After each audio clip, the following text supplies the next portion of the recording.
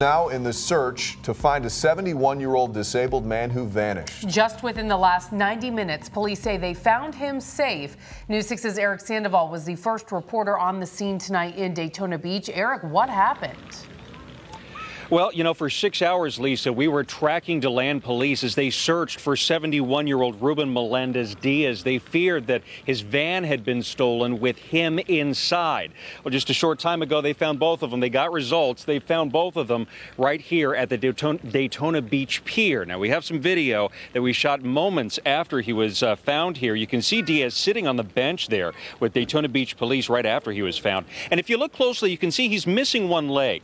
That's one reason police were so concerned when his family said his van had been stolen in DeLand earlier this afternoon.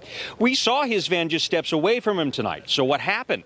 Investigators say he actually drove here by himself. There was some kind of misunderstanding. And just moments ago, we watched as his family actually picked him up, put him back into that van, and returned home to DeLand tonight. We're going to be working with DeLand police overnight to see if any charges are going to be filed in connection with this or if they're just going to chalk it up to one big misunderstanding. Lisa?